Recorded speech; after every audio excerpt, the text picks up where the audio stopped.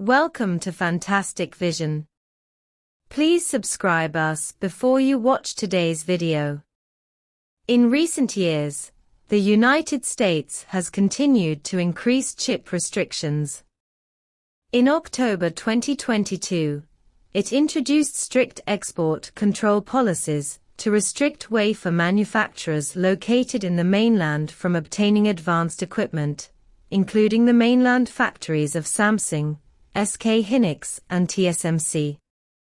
A few days later, Samsung, SK Hynix, and TSMC simultaneously obtained a one-year exemption from the United States, but the treatment was different a year later. Recently, news of TSMC's licensing came, and the remote paralysis incident has finally been settled.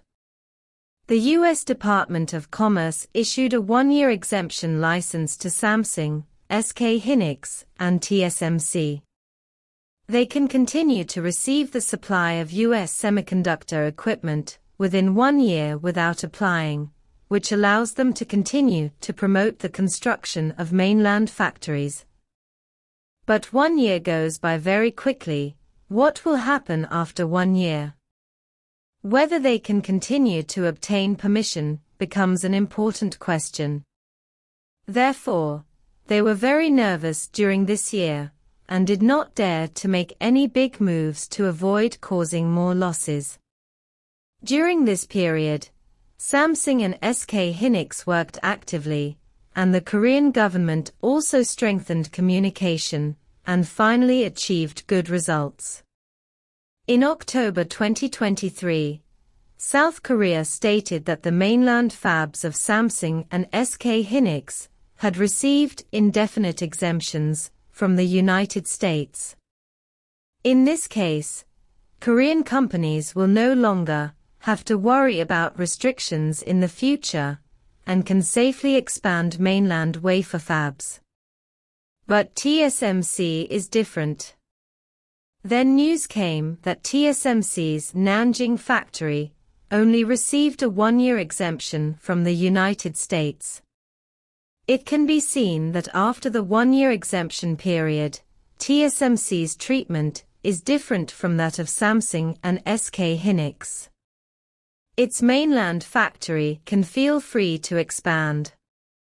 However, there is still uncertainty about the future of TSMC's Nanjing factory, which shows that the United States is not confident about TSMC. In the global wafer foundry market, TSMC is much stronger than Samsung in terms of wafer manufacturing technology and market share. However, in addition to its foundry business, Samsung is also leading the global memory chip field with SK Hynix.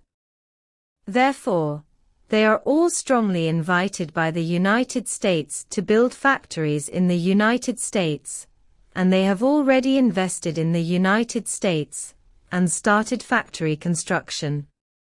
However, the United States seems to be more concerned about wafer manufacturing and the wafer giant TSMC. Although TSMC has invested the most in building factories in the United States, its progress is not fast. The vast majority of wafer production capacity is still in Taiwan, China, which has caused concerns in the United States. The United States not only does not want TSMC to expand production capacity in mainland China, but also hopes that TSMC will transfer more production capacity to the United States. After all, many American companies rely on TSMC for their advanced production capacity. As the geopolitical situation changes, the United States is more worried about TSMC being taken away. As a result, American officials and professors have repeatedly made statements such as blow up TSMC and destroy TSMC equipment.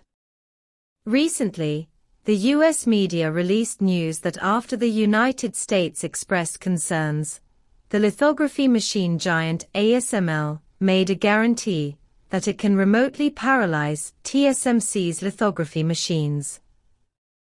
This fully shows that the United States is worried that TSMC has reached the level of madness.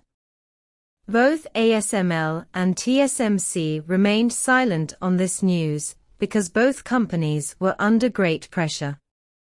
ASML is equivalent to leaving a backdoor for the lithography machine, which obviously loses business credibility and will lose the trust of customers, resulting in the loss of more orders. TSMC is even more uncomfortable. It actively cooperated with U.S. export controls and agreed to build factories in the United States, but it was denied this treatment. However, as a piece of news came, the incident of remotely paralyzing the lithography machine was finally settled. TSMC publicly stated that the U.S. Department of Commerce recently granted an indefinite exemption to TSMC's Nanjing plant, and it will no longer need to apply for a license in the future. The operation of the United States is very interesting. It is simply slap in the face and give you candy. First release the news that TSMC can be remotely paralyzed, which will have a certain deterrent effect on TSMC, and then give an exemption permit to win over TSMC. After all, TSMC still has value, and the transfer of production capacity to the United States has not yet been completed. The US chip giant still relies on TSMC for OEM production. The point is that although the United States has implemented chip restrictions, China's chip production capacity has increased. In particular, mature process production capacity has begun to gain a dominant advantage. It has granted an indefinite exemption to TSMC's Nanjing plant in order to use it to suppress China's development.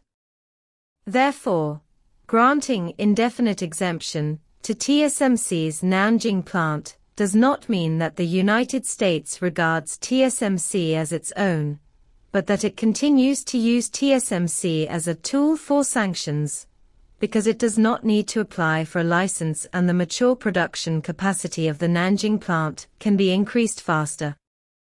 After all, TSMC is the global wafer foundry giant and has greater advantages in foundry technology. Compared with Chinese wafer factories, if it obtains permission to purchase equipment, it can accelerate the expansion of production capacity, grab more orders, and impact China. Fab. However, the production capacity of TSMC's Nanjing plant is limited after all, and the expansion and development of mainland China's wafer fabs is simply unstoppable.